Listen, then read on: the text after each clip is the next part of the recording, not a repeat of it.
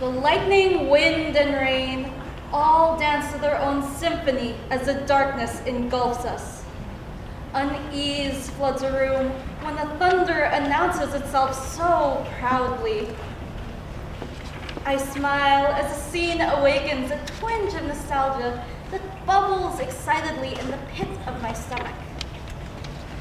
My mind then harkens back to Typhoon Milenio.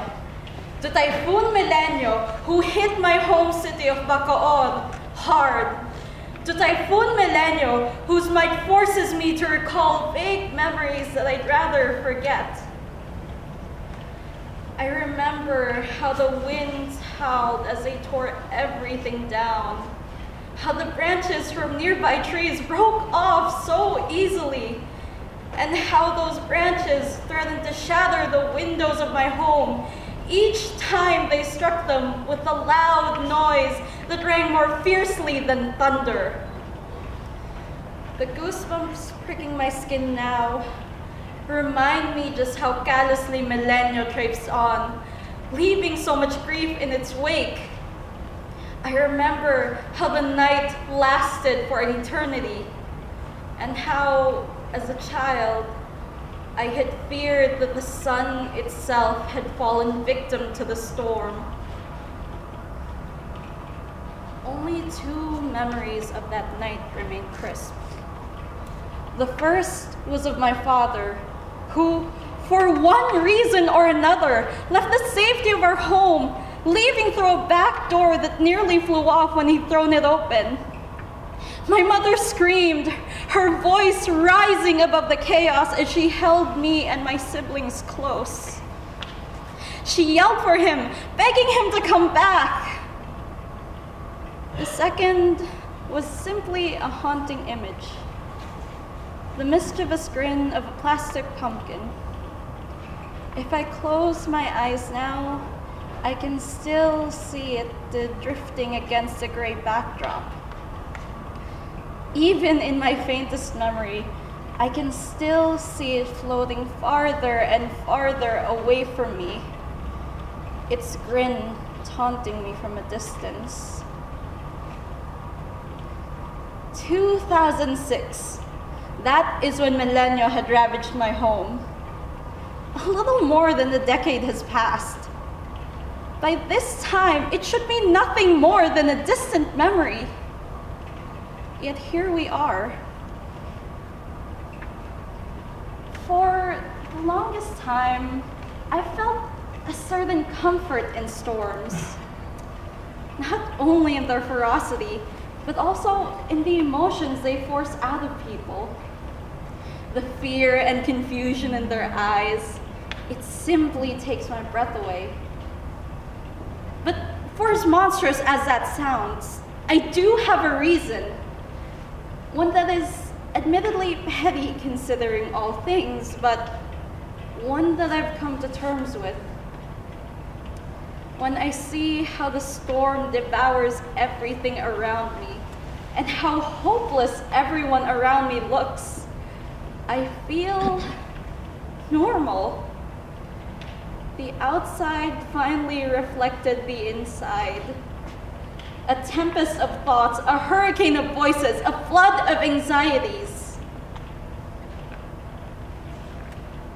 Almost every day, amidst a calm flow of jovial voices, chatting about one thing or another, I sit still, flinching at the sound of laughter, feeling jealousy and confusion bubble into disgusting sludge-like liquid bubbling in my stomach.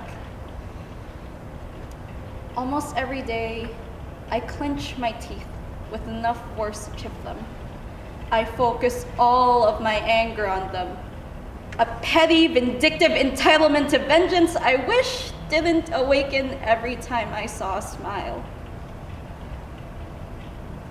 There is a crowd of voices scratching dully at the back of my mind, a sound more akin to static. If you listen closely, You will hear the chorus cursing, rambling, and asking why. Why doesn't everyone else hold their breaths until their lungs burn? Why don't they say I'm sorry like a prayer as though they would be forgiven for the crime of existing? Why don't their eyes grow tired and glossy from all the tears they desperately try to blink away? Why? Why can't they feel the lightning that always burns my windpipes? Why can't they see that everything around me is falling apart? Why can't their bodies burn the way mine does, trying to save itself from the freezing cold that I'm drowning in? Why am I still here?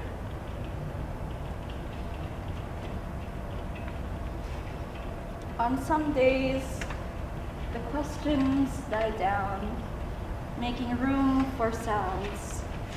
The rise of air bubbles, the snapping of a neck, the ring of a gunshot, and the thrashing of a body as it drowns. Those days, I find it harder to sleep, despite my own tiredness. If I'm quiet enough, and if I press my head against a pillow, I will hear the pain cry of an injured animal. If I'm awake enough those nights, I will realize that the cries came from my own throat. Some days, everything fades away. Those days, my ears rest, but my mind still wanders. I will find myself trapped in my childhood home, alone as the storm's power reaches its zenith. Branches from nearby trees come loose, and finally they shatter the windows of my home and leave me at the mercy of the storms. But some days I just sit there and watch as the orange light drifts to the horizon. But I know as I translate these words and images into words, you can't see the storm raging around me. I know by the time I speak these words, I've already created tens and thousands of drafts.